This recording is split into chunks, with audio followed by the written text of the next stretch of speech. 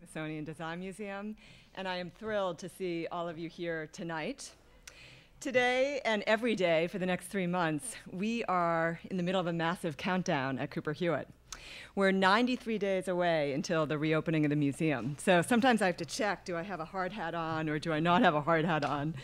So we're very, very excited to be nearing the end of the most ambitious renovation in the museum's history.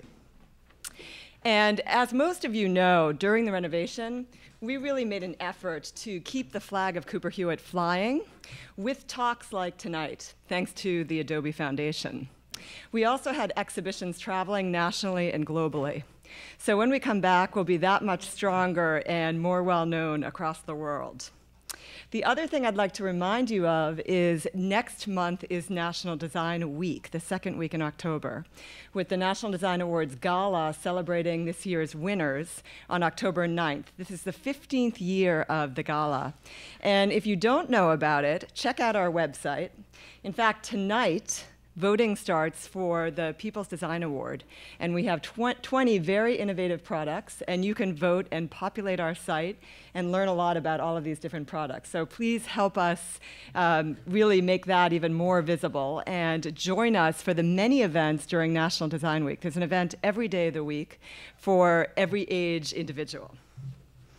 So, the renovation is complete. We're installing our cases. We're installing some of the design objects in anticipation of the December 12th opening.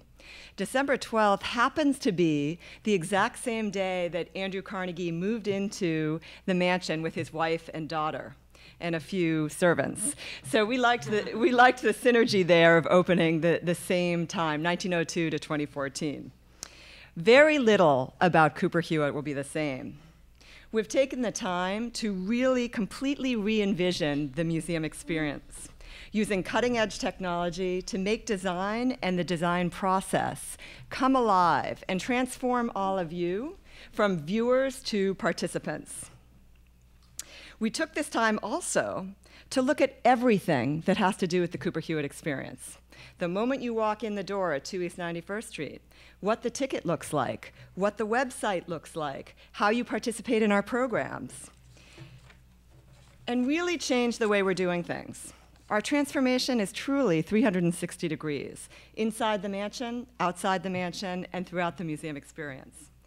So, given that, we wanted a new brand, we wanted a new typeface to signal the new Cooper Hewitt, a revived international resource for design. So we've worked with Pentagram now for nearly 2 years to redesign Cooper Hewitt's identity, which we rolled out this past June, complete with a custom typeface called Cooper Hewitt that we offered to the world for free. And as of about 2 hours ago, the font has been downloaded over 5,500 times. So we're really looking forward to how people use the Cooper Hewitt typeface. To talk about this crucial aspect of the new Cooper Hewitt, tonight I am really, really delighted to welcome Eddie Opara, partner at Pentagram, and type designer Chester Jenkins of Village. Chester and Eddie will first speak to you each briefly about their work on the Cooper Hewitt project, and then I'll join them for a discussion about how they worked together, how they worked with us, and all about the ins and outs of this particular labor of love. So over to the two of you.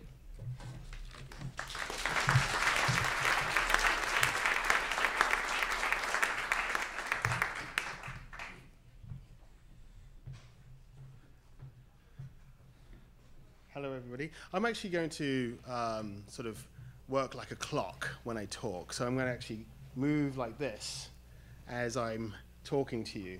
I think it's best because sometimes if one's actually talking, you're always like, talking directly in front of an audience here, but it's very sort of like a nice semicircle.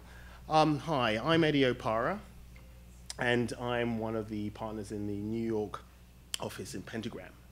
And I wanted to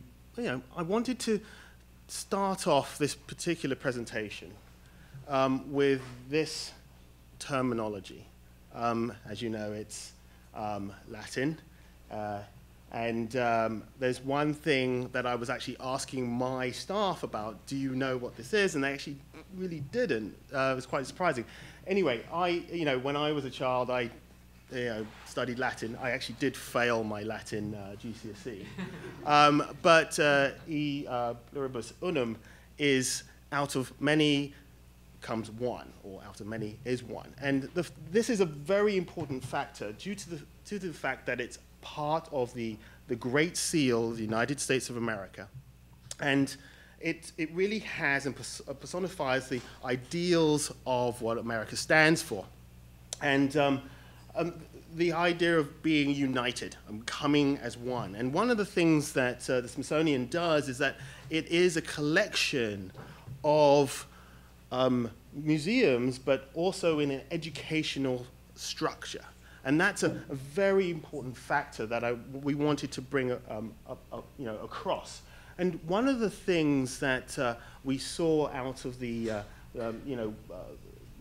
previous mark is the idea that the Smithsonian was seen, but the Cooper Hewitt actually wasn't.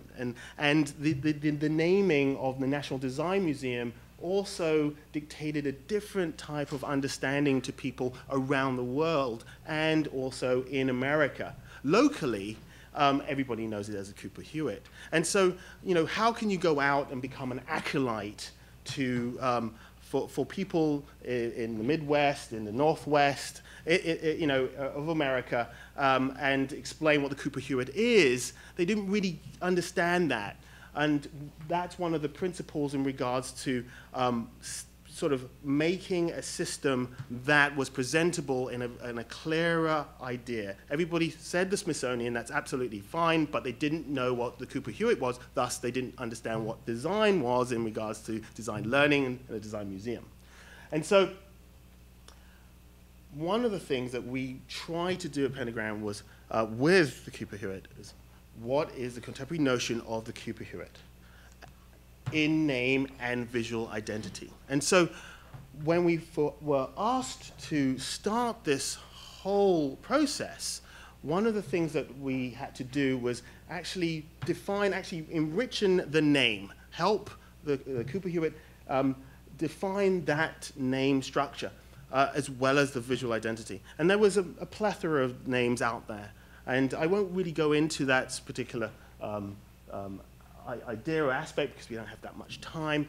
But over the course of the process, it was laid out to us that, and this is a very important principle, where normally, I've worked with many museums, and normally you talk to the board of trustees right at the end. This was entirely different. It was on its head, which was amazing. And so you principally understood how and why they wanted the particular structure to be defined in a particular way. And it was great that we had this dialogue. It was very, very good. And this is just one of the sort of charrettes that we had for the designs, and these are some of the things that we looked at. Look at the names, the Smithsonian Museum of Design, whether it's actually acronymed.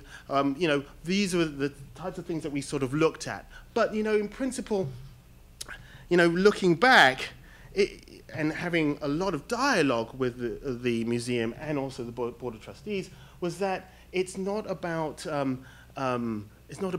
the pontification of layering of meaning, the subjective meanings that you would have in the contemporary aspects of identities today.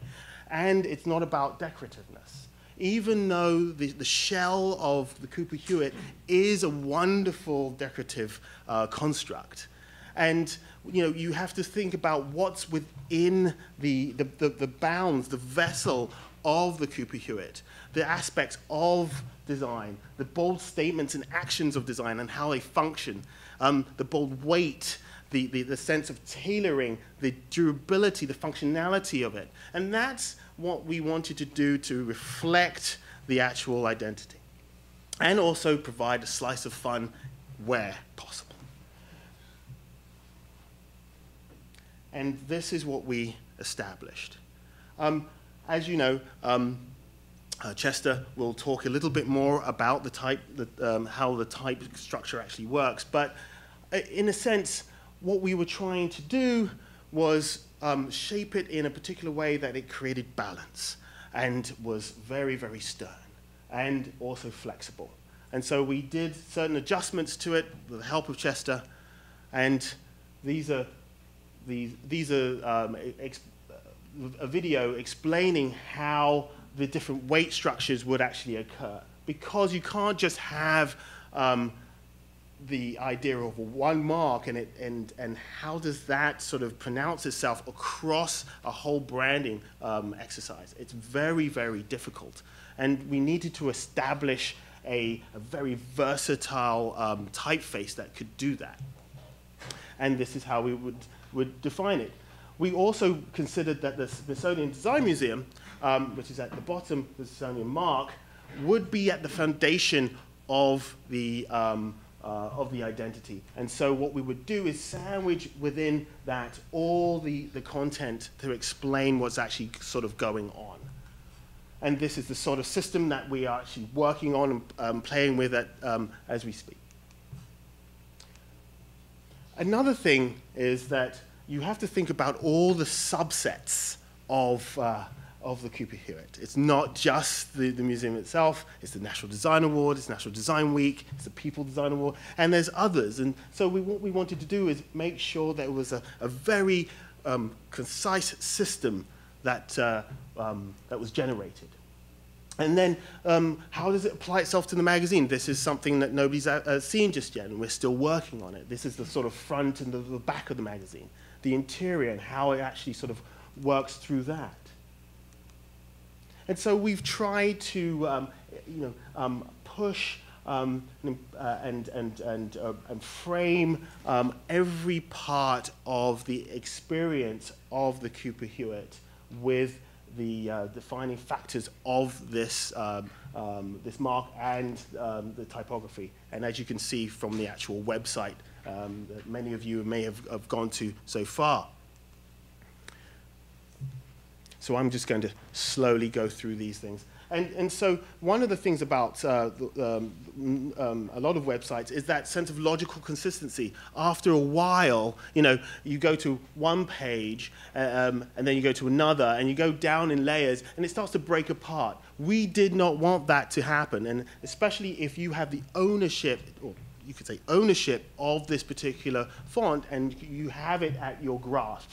It's very, very sort of important. So we've tried to do that. We've also tried to establish it in regards to signage as well. So we're doing all the signage work from Michael Garricky's team at Pentagram. And the glorious pen that many are waiting in anticipation to actually utilize, and on local projects interfaces. But it doesn't stop there. I mean, that's an Apple comment, isn't it? It doesn't stop there. The aspect of applying this system to the labeling structure for all the objects within the museum on exhibits is there. And it's actually more than this. There's a large structure going on. And the great thing about it is that once you have this, you create balance. You start to understand the premise of having guidelines, of having a system, of having a structure. The interior of the bag, this is the sense of fun. This is one of the bags that we're actually dealing with, and this is the interior of it. How can you actually have fun with this and playfulness with this particular mark? And so the factor of this is that at the end of this massing, we have this particular comment to say. And does anybody know what this means? I think, can you say that a little louder?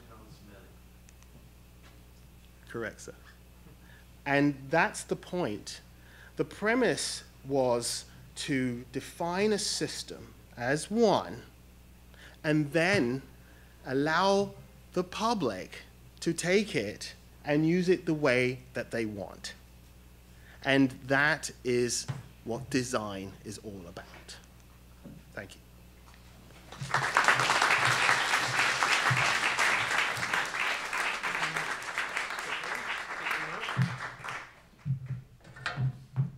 That was great. So yes, that was cool.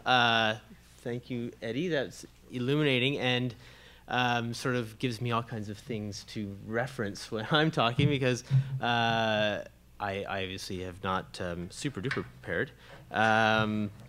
Before we begin talking about Cooper Hewitt, just going to show some other work, some sort of earlier work, and talk a little bit about Village, because like, who exactly are we? We're not sort of some big name type people. Only 7 or 8 people know who we are. But we were founded in 2004, launched our website in 2005, Liberty, Equality, and Brotherhood, all that good stuff. And you know, over the years, we've been very fortunate to work with some fantastic designers, including Eddie and several of the other partners at Pentagram, trying to collect the whole set. But we had a wonderful project. We worked with an artist named Mary Ellen Carroll, who designed this piece called, what is it called again? Here, Indestructible Language, across 5 buildings in Jersey City. And it was, you know, it was there for a few months after this factory was sort of prepared to be turned into condos. So we've worked with this, you know, wonderful artist. These are all 8-foot neon letters. We have the test one in our studio. We've also, you know, worked for some interesting people beyond, you know, Maharam, the fabrics company, the late lamented New York City Opera, those people who are in trouble at the moment. The Performing Arts Center, that fashion brand, and that other fashion brand. So yes, whenever I see a young woman walking down the street and she has pink on her butt, I did that. It's very, very exciting to know. This was, oddly enough, a project that more people were excited about than anything else. So I designed a typeface based on the Snickers logo. And yeah, whenever I show that, you know, you can show them all the cool stuff, the opera, you know, the museums. It's like, oh, Snickers, that's cool. Another nice project for the New York Times Magazine for their Ideas, Year in Ideas issue, where we made a 3D typeface that is much more 3D than most 3D typefaces. And you know, this is how they used it. So yeah, we've been doing work for a long time, and call came in from Eddie in February of last year, and he says, "Well, I can't talk to you on the phone about this, but can you come in?" So I went up to 23rd Street, and then he talked about this. He says, "We've got this, and that's your typeface. That's Galaxy Polaris condensed." So I was like, "Cool, excellent," and obviously tweaked, you know, to make some alignments and stuff. It's like, great. And he says, "Would you help us just tweak it a bit more?" So I did. So I tweaked it, and I tweaked it, and I tweaked it, and I tweaked it, and I tweaked it, and I tweaked it some more, and a little bit more, and we tried some other things, and we did this, and I was like, okay, that looks good. And that took like 3 weeks, or 15 seconds, whichever. So it's like, that was good. Eddie was like, "Thank you very much," and you know, moved on to the next thing. And I you know, didn't hear from Eddie for another few months. And then in July, he calls up and says, "So we've been working with your typefaces, with the Galaxy Polaris regular width and condensed, and the regular is too wide, and the condensed is too narrow. So, what have you got in the middle?" And we happen to have semi-condensed that was kind of just very beta, lived on my machine, and that was about it. So I sent that along, and he's like, "Perfect, great." So you take the regular and the condensed, smush them together, you get semi-condensed. All right, but wait a second. they don't match. What doesn't match? Those things don't match at all. There's some forced alignments that we put in the logotype. There's the horizontal stroke terminals, which are not in the semi-condensed. So it's like, well, we need it to look like that. We don't need it to look like that. That looks odd. So let's have a typeface that looks like that. And that is how the process all started of working on the Cooper Hewitt typeface. So and so this was in October, mid-October. Started talking with the fine folks at the Cooper Hewitt, and they were on furlough. So you could talk to them, but you couldn't really talk to them because they weren't working. They were being shut out by the government. And so in mid-November, we figured out, wait a sec. So we shouldn't just tweak Polaris semi-condensed, which was kind of beta and weird anyhow. Let's make something new. Let's make something that is going to be just for the Cooper Hewitt. And so I'm going to show a little bit sort of the odd little details of this typeface that make it, unique, very unique, as some people would say, even though you can't have something that's very unique. This is a regular old O, capital and lowercase o from one of my typefaces. 4 points in each sort of shape, with the handles which sort of dictate the curve between the points. That's how you're supposed to make good typefaces, nice and clean. No superfluous stuff, nice outlines. For the Cooper Hewitt typeface, I purposefully added these straight line segments that you can kind of see, especially in the left-hand one, in the counter, the inside form at the bottom. When you see it filled in, you don't really see those things, but I wanted to sort of break some long established rules about how exactly you're supposed to make a typeface. So that's what we did with the typeface, and I had to sort of redraw. You can kind of see in this, there's I built the new typeface on top of the semi-condensed,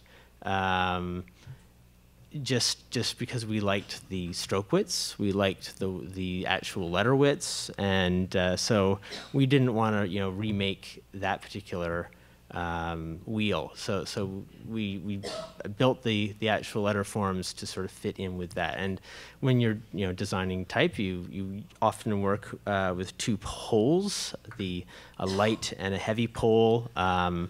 As you're working, you sort of generate instances between those two to see how they work. These are the two masters, the light and the heavy master from Cooper Hewitt, just for the lowercase a.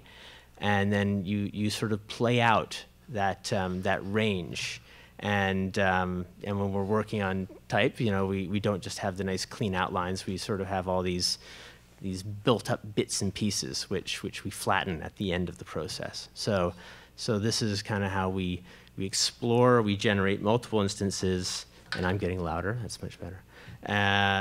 So that we can pick from what we generate as what's going to be a good set, a nice working set. So once we sort of did those several weights, you make the uppercase and the lowercase and the numerals and currency symbols and accented uppercase, because you got to do that, and accented lowercase, because you got to do that, and a heap of other stuff. So diacritics, I always like to put an interrobang in my typeface, so that's at the top of the top row, or the middle of the top row, and I also like to do a sort of Spanish, beginning interrobang, because why not? Doesn't have any kind of Unicode point, which 3 people here will know what that means, but I do it anyway. And card suits, why not? Recycled logos, arrows pointing here, there, and everywhere, and and all sorts. So once you do the Roman, then you have to go and do the italic. And I killed myself on this because by having all of those straight line segments, it made the italics just a nightmare to draw, because when you're designing a typeface, you have all of your points, all of the sort of the control vectors, the nodes and the handles have to be on 1,000 M-unit grid. So you know, you can't pull something just a tiny little hair because it'll look better that way. It has to move a clunk, and so that changes the curve. So so this is kind of an example of what the italic would look like. It was just a sloped Roman, and then this is a proper italic. Oh boy, this is like watching paint dry. So yeah, and you know, we have to do it for every glyph. So all those glyphs that were in there, you know, have to do it for everything, including this S set. So I sort of put this in here because the S set shows where some places we have to have that angled straight line segment on the outside. Other places we have a nice up and down handle on the inside of the form. This totally inside baseball. So again, uppercase, lowercase, numerals and punctuation. Oh God, one of those. Oh no. Oh God. Okay. Finally. So we do this. You do this all for 7 weights in Roman and italic, 14 fonts, 561 glyphs in each font. A glyph being a unique character. So in the Cooper Hewitt at the moment, 7,854 glyphs, and that's how we got there. And so when we were starting on this process, or actually a couple of months in, came in and met with Caroline, and she said, "And we're so excited, it's going to be open source." And I was like, "It is? I'm so excited too, I guess." Most people, you know, think that typefaces should be free. Nobody makes them, right? They've been around for hundreds of years. It takes months and months to make these things, and so I don't give any of my work away. Everything I have, I either sell or I've made for a client, and they've paid for it, and that's good.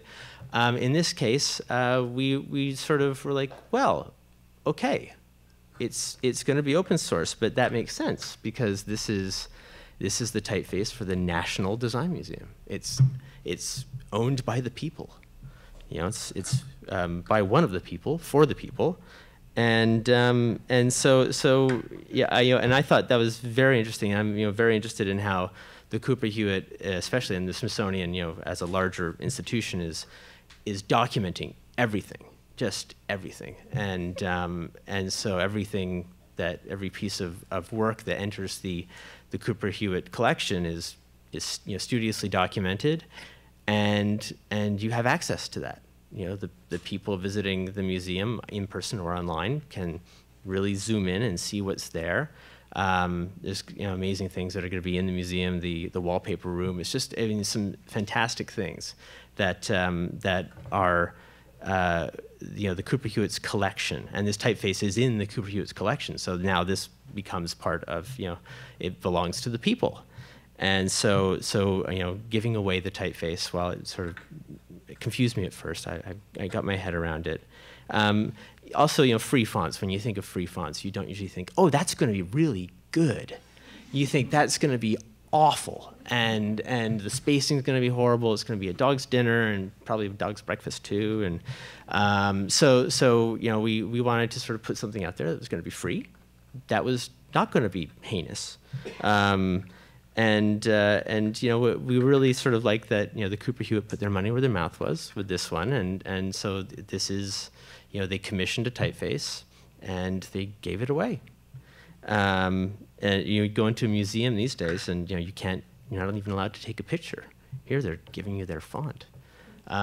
So that was why we were excited about open source after the 5-minute shock wore off. And I love seeing it on the website. Love seeing it in use. Love that it's been downloaded 5,500 times, 16,000 times from Font Squirrel. So yeah, people hopefully will start using it, and I'm curious to see when that happens. So thank you very much.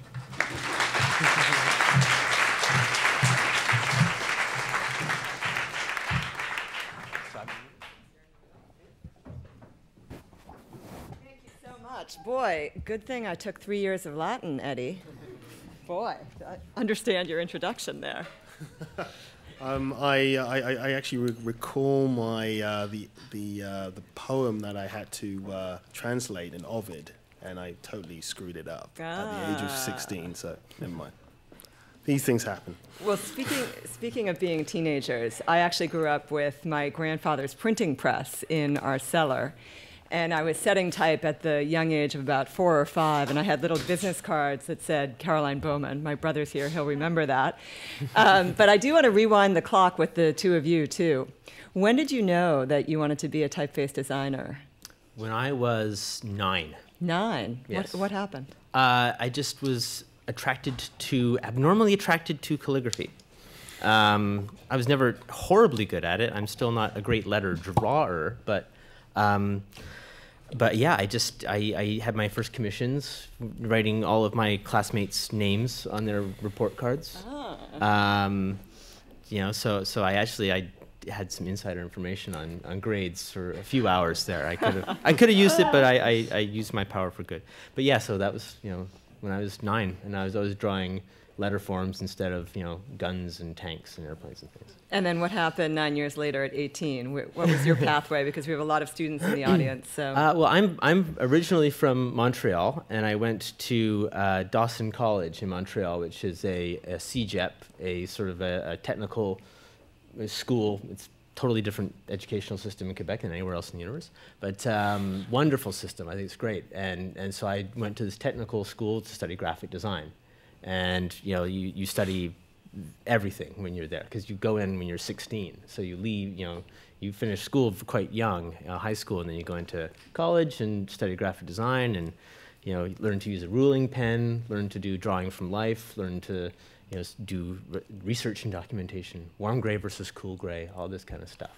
So yeah, I just I never studied art, but I did study design. And you used the words anguish and nightmare when you were describing the process of coming up with the typeface for Cooper Hewitt. It seems to me that it takes a particular character or personality to take this route of becoming a typeface designer. Yes. Yeah. Yes. You. We're all on the autism spectrum somewhere. And Eddie, how about you? Tell us about 9 years old Eddie. Were you? Well, I think the first chance I had that I understood what graphic design was I was asked by my mother to design a logo. It was a dove for her women's association. We had a big argument about it.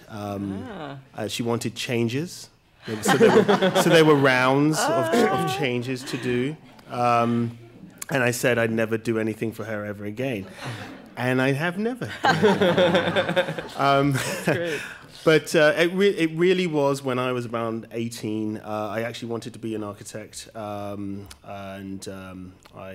did find out that by the age of maybe 50, you could build something, of substance. And I was like, I want to do something a little faster. And my friends we were in painting class, and he was like, you need to be a graphic designer. I was like, why? He says, look at your apples. They're absolute circles. And I was like, oh, yeah. So, I applied to the London College of Printing, now called the LCC in London, and that's my start. Yeah. And when did the two of you meet each other and start working together? Well, there is a certain somebody, I think, here. My wife Tracy and partner. And Tracy was a student at Yale at the time, and I remember meeting Chester in Chicago. Yes. I think the first time. And I didn't know so much about his work, but I knew who you were sort of working with at the time. And over the course of time, we kept tabs on each other. and I'd work with Tracy at 2x4, and even through my my other studio in the app office, and up to Pentagram. And so I know that Galaxy Polaris is a labor of love. That Chester had designed it initially for Tracy's thesis book. Yeah. So it's passion there. So, that's a good thing. Type of passion, not a nightmare. Sorry. Lots of positives. The whole process was incredibly collaborative between Pentagram, between Village, between all of the departments at Cooper Hewitt. We were coming up with a new branding, a new typeface. Everybody was involved. I'm curious to know about, when did you hit brick walls? Because I know there were some. I heard about some of them. And how did you get beyond them, number one? And number two, what was the inspiration behind helping us come up with a branding that really worked for the new and transformed Cooper Hewitt? Well, I think the first, you could say it was a rubber wall. It was quite flexible. Was the naming process, and it really wasn't from the what we had devised. It was really from the board of trustees were very torn between two significant names. And I think the way that we sort of try to simplify the process was to look at it from the point of view of how the name would actually be utilized in different places, and also how people would relay it verbally. And I think that was a very crucial point, because it would have been very difficult if you had the wrong name to define this entity, this important entity, and that was the first problem. And I mean, certain brick walls are, they're there to be smashed down, but I believe the sense that it's a big family. That this is another issue to a certain degree, but it's there because there's so much content at the Cooper Hewitt that you have to relay. You can't just use one weight to define everything. It just won't work. The clarifications, the contrast, the hierarchy, it just will not work. And so for us, devising a sort of interim sort of guidelines for third-party vendors, whilst actually still designing everything, is a very, very hard task to do.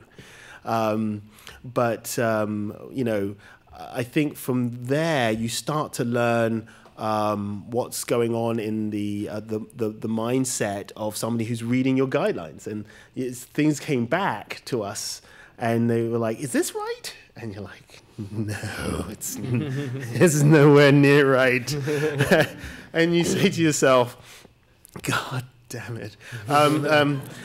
But you take it and you readjust it. You rewrite the guidelines and make sure that these are the don'ts. You're collecting the don'ts. It's amazing what people do. You think you've got it. You've got the system down, and then they come up with something entirely different. It's like, what about this? Is this correct? It's like, no. But we have to connect this to this to this, and then you're like, oh, I see what you have to do now. And so it's a very sort of malleable, sort of fluid approach, and we're really getting there now in regards to defining it. I think we were sent one from Jennifer today. And I think your email was like, your head's going to explode on this one. But the refinement of it by the third party is getting better. It has gotten better. And these are the types of brick walls that And then challenges. For example, well, Eddie shared some of the surprises, like our wonderful shopping bag. Oh, and yes. that's okay. When you walk into the Cooper Hewitt in December, you'll see that the typeface just really sings on the ticket, on the pen, on the labels.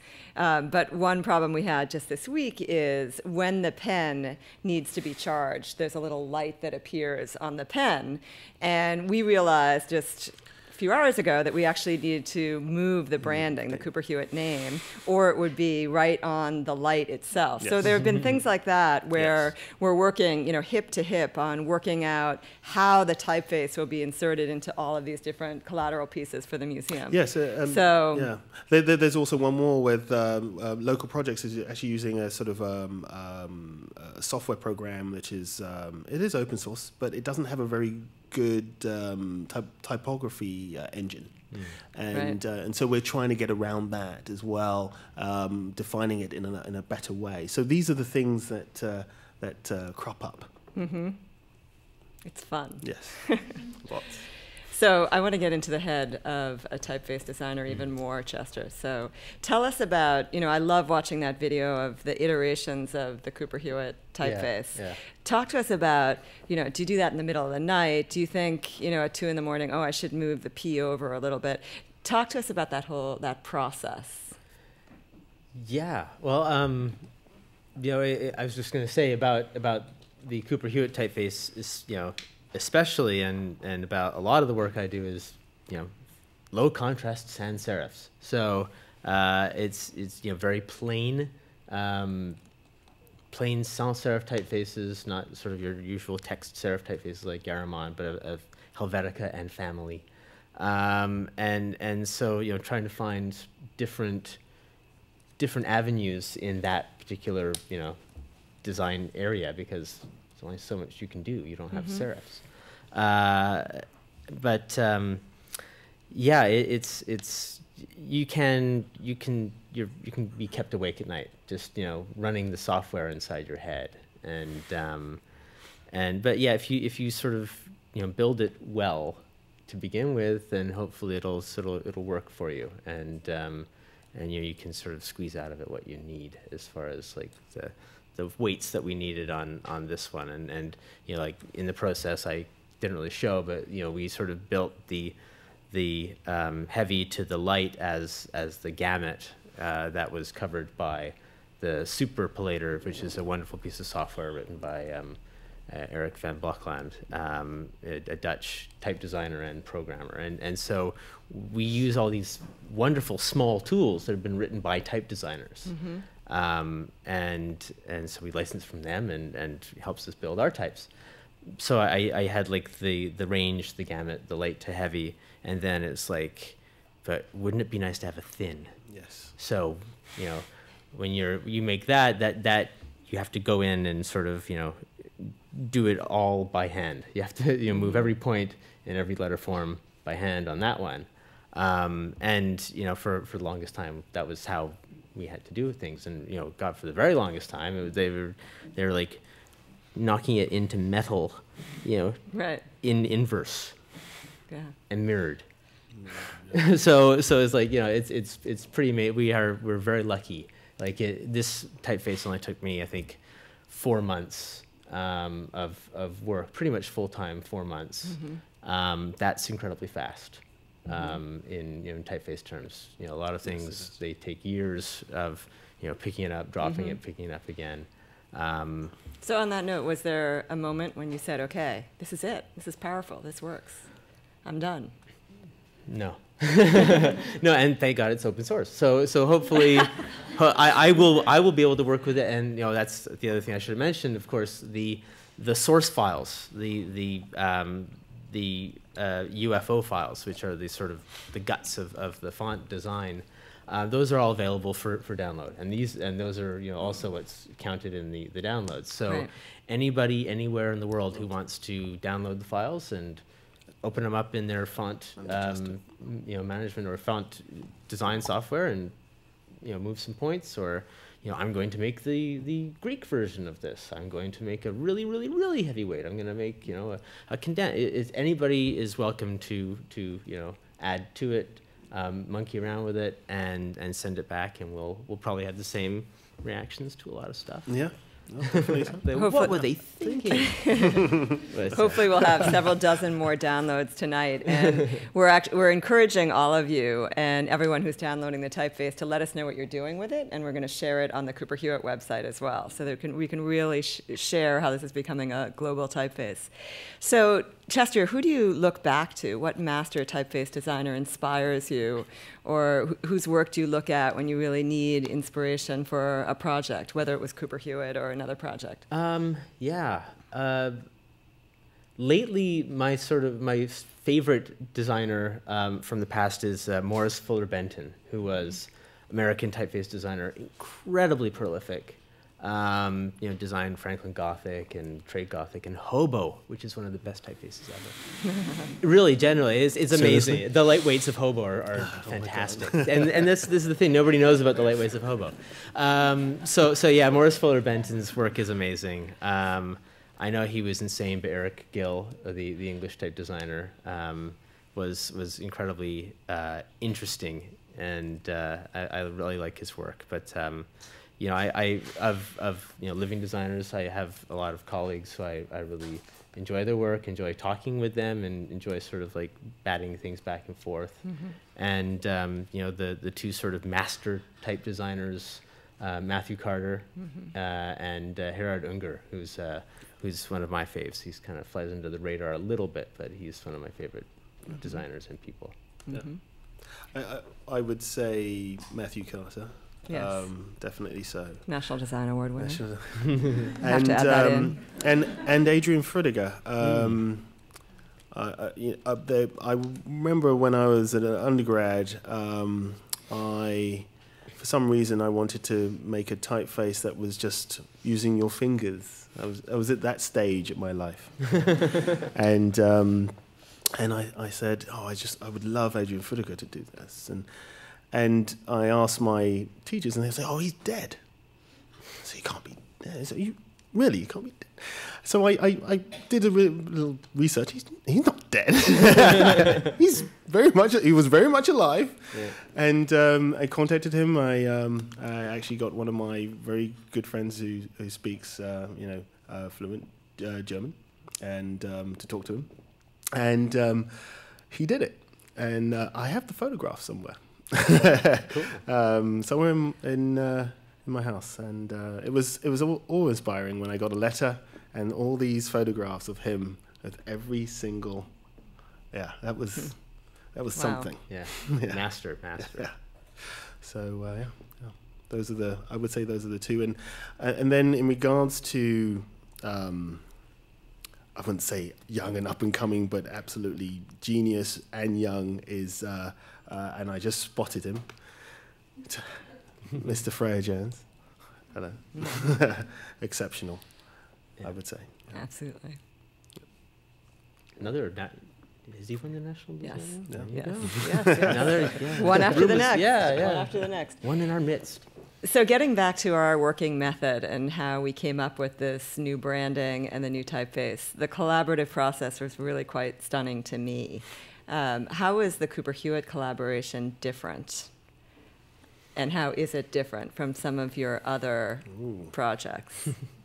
I would say when it comes to cultural or museum cultural projects, as I had stated earlier, I thought it was absolutely... I will name no names in regards to other museums, and they are in New York City. Close, we'll start guessing. I'll say about 10 to 15 miles away. No, the situation is that of organization and of also making sure that you have direct contact with the people in charge. And so talking to Caroline and also Jennifer and Jocelyn is an important factor. That immediate access to Seb is absolutely a must. The whole approach of bringing in the trustees early on and understanding what the process was to accept what we're doing is so paramount. Imagine if you had worked so hard to produce very good designs for a museum or a cultural institution, and then found out that somebody in that one of those trustees hated it, and this has happened, hated it, and just wiped it off the face of the earth, even though it was accepted by the whole museum, by the administration, by the directors. That is not fun. It sounds like it's happened to you. Oh, it has happened, and you have to start all over again. That is not a good philosophy. That's not a good methodology to utilize. And turning it on its head, having a good one-to-one relationship with the people in charge is a very paramount issue for designers today. And as you can see, there is so many more middle men, as middle people, that it gets very much muddied, and it's very, very difficult to deal with in this day and age. I would say that's the beauty of the size of Cooper Hewitt. You can't do that in a massive institution, but with 71 staff and 35 very involved, dedicated board members, we felt it was really important to launch right out of the gate and start the discussion and really address the problem at hand, which was twofold. We wanted a new name, and we wanted a new typeface and a new mark. Right. So there were a lot of things going on, and early discussion and early adoption is the way to go to avoid exactly the kind of catastrophe that can happen with one or many board members or staff that don't like something. Exactly. And the factor is, it does happen with a company such as Apple. It has, and it will carry on because they believe in the aspects and the power of design. And if that's there, then you know that you're onto in the right direction. Yeah. So another question, I see a lot of students, so I keep rewinding the clock, but I'm curious about, you both graduated thinking, okay, I'm going to be a designer, I'm going to be a typeface designer. How was reality different once you were in the workplace for a couple of years and had real experience? Okay. So that's a really good question.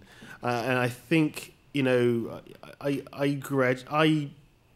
graduated undergrad, and I went immediately to graduate school because I was so scared of going into the professional world. I really was. I was like, oh, I'm so not ready for this. And so I did my graduate education at Yale, and then I left. Same thing happened. You finish your thesis. You think that this is the ultimate document that will deliver your future, and it is not. And it's sort of you think it's a prescription to the way that you're going to work, and it's so not. And because you start to understand the sort of outside forces. Of the work environment, of dealing with so many different people in so many different professions, and they don't understand the word you're talking about, and so for me, I moved to Cambridge, Massachusetts. I went into the world of now it's called the startup, but a small band of guys called the Art Technology Group in Cambridge, Massachusetts, that is now owned by Oracle. And I started developing applications and introducing them really more so to graphic design. And I loved it. And then I did that for 4 years, and I wanted something, another challenge, and I moved to New York City. And again, you think that you have it in your hand, and you're like, I'm going to go to New York City, I'm going to show them what I've got. And it's like Mike Tyson, like hitting you with a left uppercut. And biting off your ear. Yeah, and biting off your ear, right? And that's what occurred, but you start to, if you are not a sponge, New York will just not work for you at all.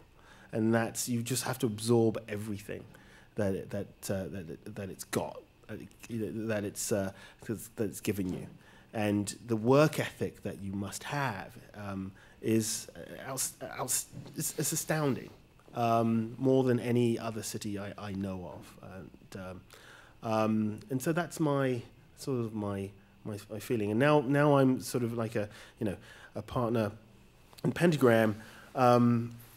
I've sort of ventured from a sort of small company that actually got really big, to a medium-sized company, to a really to a small boutique company at 2x4, to an even small company called Map Office. And then what I always wanted was family, and as I wanted to be part of a family of designers, and whether being dysfunctional at certain points but incredibly loving, that and insanely skillful, and that's Pentagram.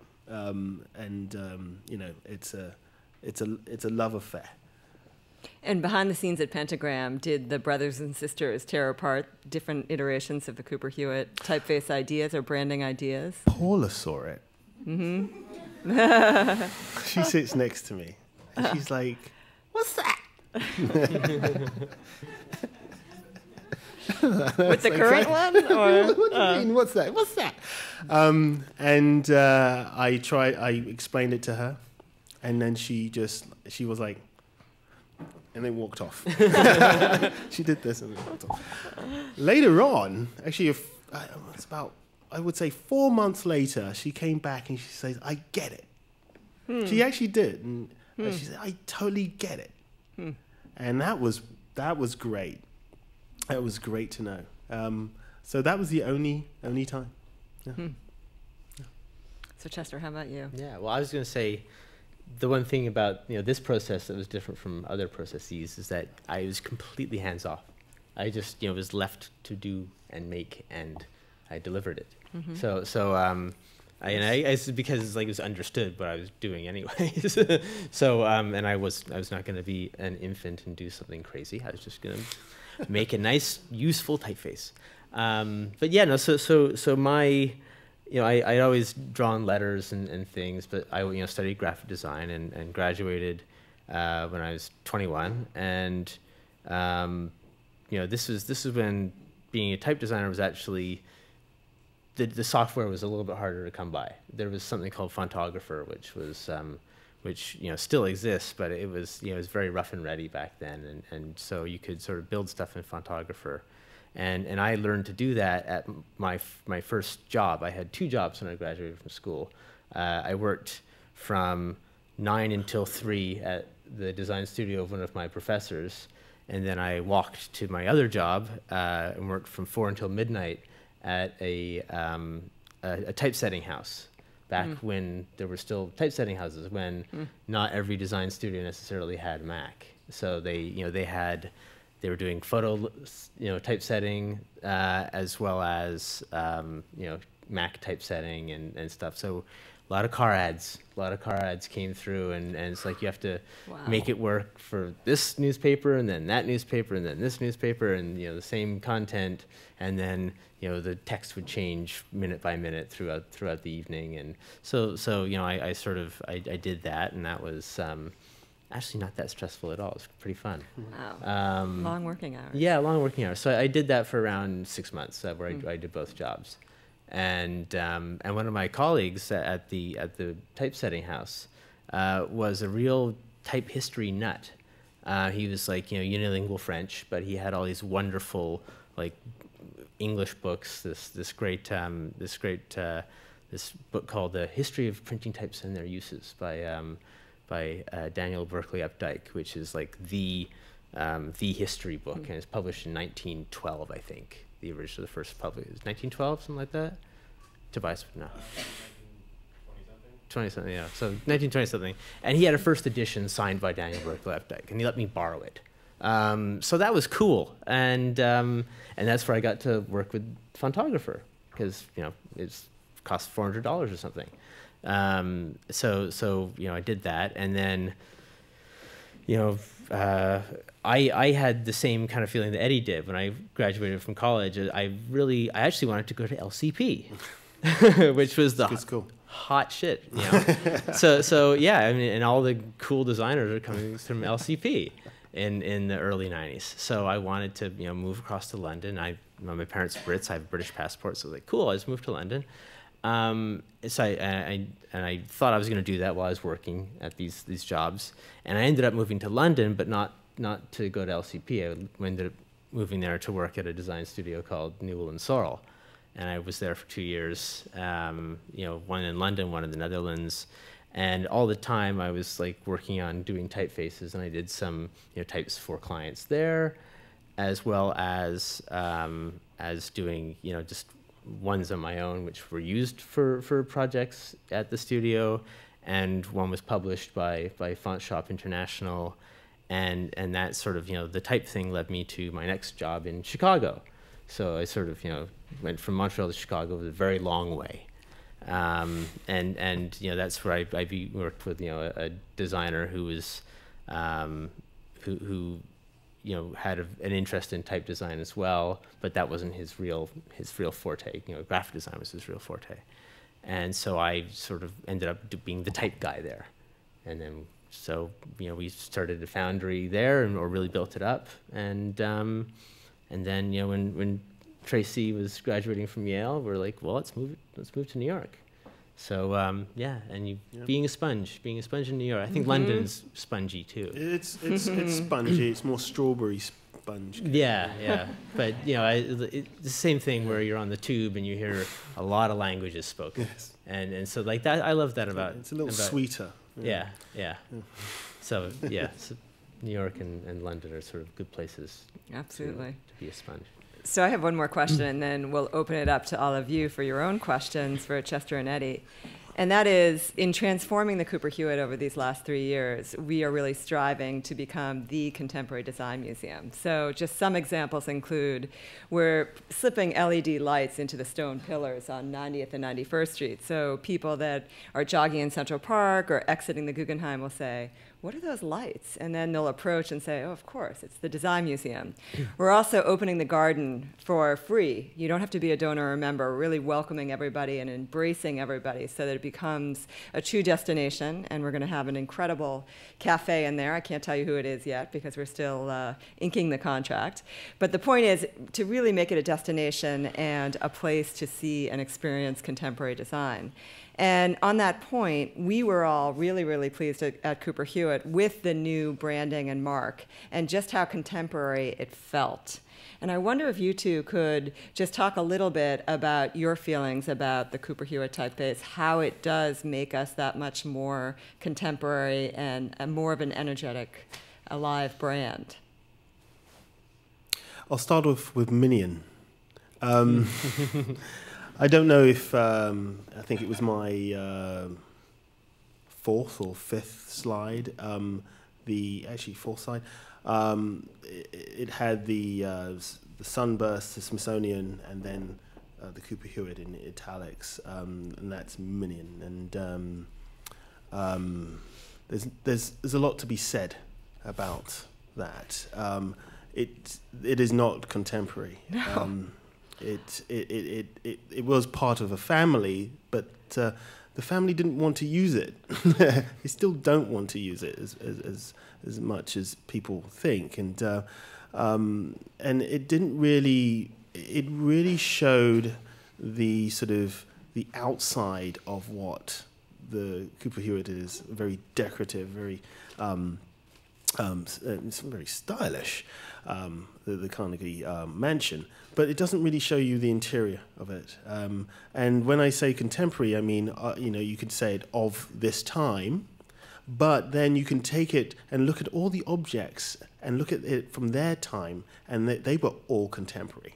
Mm. And that's how we sort of try to mold this particular design, where you have these objects that are, some are more functional than others, but they are contemporary of their time, they are well refined, and they're incredibly tailored craftsmanship. And that's what we wanted to sort of allow to breathe. And the thing about me being a graphic designer is that, there's a sense of craft, but this is the craftsman. And so that's what needed to actually occur. Craftsmanship is not dead. The factor of it being transposed onto into an electronic realm doesn't mean that you don't have an amazing skill set to produce amazing work, and that's an important thing to state. Thank you. And that's that's my goal is to be a craftsperson and not just, I'm not a designer. I mean, I make bricks. I always tell people I'm not the architect. I just make the bricks. And the Cooper Hewitt typeface was meant to be just of this time. Some of the the details I was talking about, the straight line segments that are in there, and just how I built it is you couldn't have done that 50 years ago, certainly. But and so the thing is, and I know we're sort of like on a bumpy road to getting it to work correctly, as we can probably see today. It's kind of cut off at the top of there. But the factor is that this rubs off on people. It rubs off on the administration. It rubs off on the members of the institution, and also of anybody who wants to go and have an amazing experience from all corners of the world, and that is an important factor. For our press preview a couple of weeks ago, we set up a putting green on the 3rd floor of the Cooper Hewitt because Andrew Carnegie used to practice his putting on the 3rd floor. And as a gift for the top editors who were there, everyone went home with a Cooper Hewitt cap with our new branding. And when editors called me yesterday and said, "I just won a tennis match wearing the Cooper Hewitt cap," I was like, that's because it's so dynamic. Aaron Chilich. So on that note, I'd love to invite the audience up for questions. We do ask that you use the mics because this is being recorded so that our listeners can hear your questions. All right, let's go. No, here's one. Hey. Shannon, I'm an undergraduate student at the Fashion Institute of Technology over there. I just have a quick question. Before you approached the museum, or you were commissioned for the project, right? How many times were you able to go to the actual institution and kind of feel around the environment, knowing that this would suit it well? That's a very good point. I've been to the Cooper many times, and shows and parties, and the factor is it's quite a striking. Even though you've got the Guggenheim down the road, it's quite a striking building when you see it across the road from Central Park.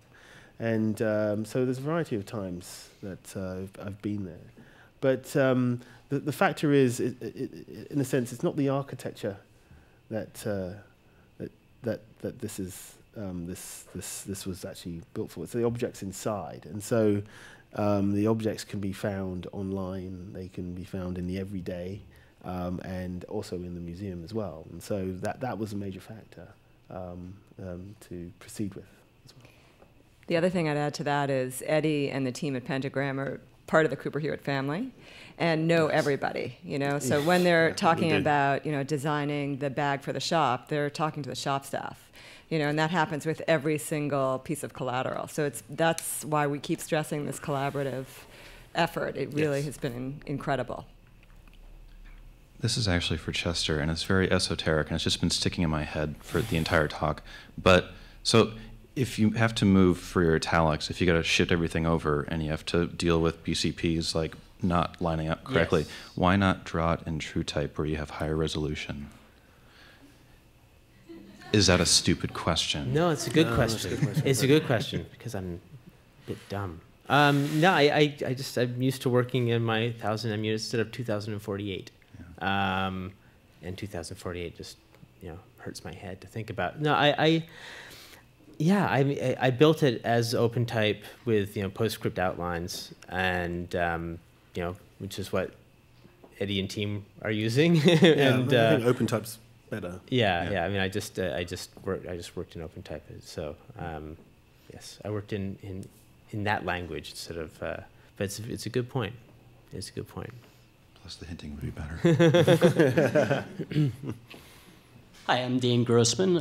Thank you to all three of you for your time and speaking tonight. I have a question more aimed at Caroline, but of course, if you guys want to share some insights, that's great too. I'm curious what the selection process was like for the design firm, Pentagram. What were sort of the things that you guys were, looking for in a firm? And, without naming names, what are some of the things that other firms maybe were missing that led you to kind of cut them out of the mix and then go with, Pentagram and Intern Village? That's a really great question. There were 5 firms that we were looking at that had experience in the museum realm or the nonprofit realm, and we interviewed each of them at length. And we were really looking for a design team that could work with our new direction with technology.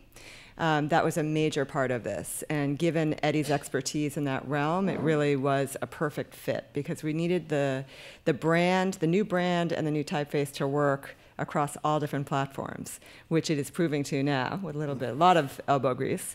But that was really the main thing that we were looking for.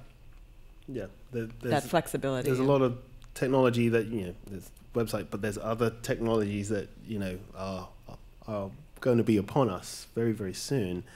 And as I hinted to Jake Barton and his team, his wonderful team at Local Projects, the factors of making sure that the typography is correct and how that UI is actually going to work correctly with it is incredibly important. And then how that the aspects of the labels with the pen is going to work as well. And so that sort of versatility is there. Yeah. There are 15 digital tables peppered throughout the new Cooper Wow. Hewitt. So, the new branding needed to work on those digital tables for that digital experience, but it also needed to work when you received your ticket at the admissions desk on paper. Right. And Pentagram was the perfect team, and Eddie's team was the perfect team to do it. Great. So, Thank you. you're welcome. And they got me because that you just happened to use my typeface, right, Eddie? That's really what it comes down to. Pretty much. Could have been anybody else. So. Hi, I'm Dottie Jeffries, and I have a background in museum publications and product development. But I'm interested in large about your thinking on all caps in logo identity these days, and if there ever was a point with the Cooper Hewitt logo, since the previous logo was in uppercase and lowercase. But anyway, I'm curious in general what your feeling is. It's a good question. I think we were just having this conversation today. We wanted to be bold. You wanted to be bold, and the factoring is that if you really write it, you sort of create it in sort of upper lowercase, you've got a lot of, you've got descenders dealing with P's. Not if you use hobo. No, you use Should have used I'm hobo. not going to go into hobo, actually. Later on, I will. There's a lot of character in upper lowercase, and you want something which is emboldened, could be quite iconic, but also typographically set very, very well, and also seen from distance, and so it's and also scale. So that was important, and also to the fact that we wanted it to be really quite striking, make a statement. Yes. And figured out also that it was just like a couple of hairs away from being a perfect 2-to-1 ratio. So right. just made that happen. So now it just locks up in all kinds of cool ways. And as Chester had actually sort of explained in regards to, especially with the W, if you just type it out, it's just like it's all shifted. Everything's shifted. And so how do you get those characters, those glyphs, to actually fit correctly and align like soldiers? And that's That was very, very important. And the answer is you force them. Yeah. And that's what the logo type is, whereas the, Yes, the you do. type has a different logic. Type has a typographic logic, logo has a logo logic. It does. And I think also where we're using in the sort of subsets, we want to repeat that. So sometimes the Cooper Hewitt mark may not be there on the page, it might be below or behind on a book, but you want to make a statement and say, hey, that's Cooper Hewitt. And so there's a sense of identity all the way through the structure. And I must admit that I made the work and handed it over and really didn't see it happening, what you guys were doing with it. Sorry. I went to, don't expect to. But, I went to the press launch and saw the labels on objects, and it's like, okay. It works. It works. It works. It's neutral. It's just sitting there, in uppercase, lowercase, and it's not meant to be something you see. It's just meant to be something you read. At least the typeface. Exactly. Right. Exactly. Yeah. Hey, I just have to say I love the granular nerdiness that we're getting to here. It's pretty amazing. So I'll preface a very simple question, maybe in a little bit of a complicated way, because in museum exhibitions, I think especially in design exhibitions and working with curators, there's often a sense that each exhibition has a particular identity, and that often plays itself out visually. So I guess my question is, will you ever use another font? And if so, how and why? Hobo. Well, That's hobo. That's an excellent question. Certainly not for the first year or so. Part of our philosophy is to really promote and advertise the 10 opening exhibitions at Cooper Hewitt as one, to really encourage people to come to the museum and then explore those 10 exhibitions. If we were to do, though, an exhibition on a typeface designer, for example, we would obviously explore, Eddie, don't hit me. No, I'm not going to. We would explore the usage of something other than Cooper Hewitt, but it will be, primarily what you see. This at is the why you museum. wanted me to sit between Right, there you go. Right. There you There go. is, and we're still working on this. In the magazine, we're looking at the factor of a serif, but we're not quite sure. But to You heard it here first, folks. Liz Quinn's question, to answer it, Caroline is absolutely right that we are not going to. We haven't seen the magazine design yet. I think we're So- seeing that on Tuesday, right? So I don't know when Liz went. Oh, so. Right. See you. Yeah. You're causing uproar over here. Anybody else want to throw a rock into a puddle? Hi. Hi. Armstead Booker, Director of Design for the Natural History Museum up the street.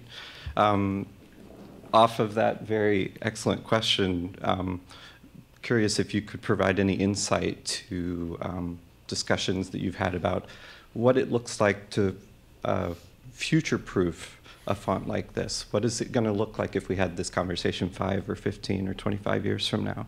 And does that even matter? 25